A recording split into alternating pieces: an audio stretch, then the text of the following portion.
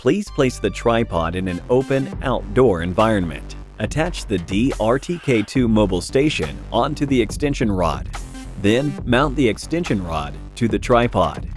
Mount the battery and secure the lock nut. Adjust the tripod according to the bubble level. Ensure that the bubble on the D-RTK2's bubble level is centered in the black circle. Press and hold the power button to turn on the D-RTK2 mobile station, and then the power status indicator will glow solid green. Press and hold the operating mode button to switch between different modes. Please link the aircraft with the D-RTK2 mobile station while in mobile base station mode. Turn on the Matrice 210 RTK V2 aircraft and the remote controller. Check the connection state. Press the D-RTK2 mobile station's link button, and the indicator will blink red and green alternatively, indicating the D-RTK2 mobile station is being linked. Open the aircraft's rear port protective cover and press the link button.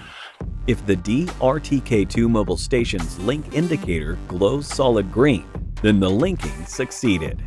If you are using the D-RTK2 mobile station for the first time, there will be a "There's a DJI device not activated" notification. Tap Activate to get started. You can also connect the D-RTK2 mobile station to a PC to activate it. Connect the D-RTK2 mobile station to the PC via a Type-C cable. Launch DJI Assistant 2 for Matrice.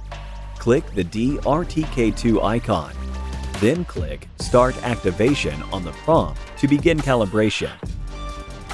When fixed point shows after positioning on the RTK status page, the RTK is ready to carry out flight missions. You can also input the coordinates into the D-RTK2 mobile station manually. Go to the RTK page. Tap Advanced Settings. Then select GNSS Coordinate Input. Now, you can manually input the D-RTK2 mobile station's current position information. Tap Save. After the information has been successfully inputted, the system will save its current location information.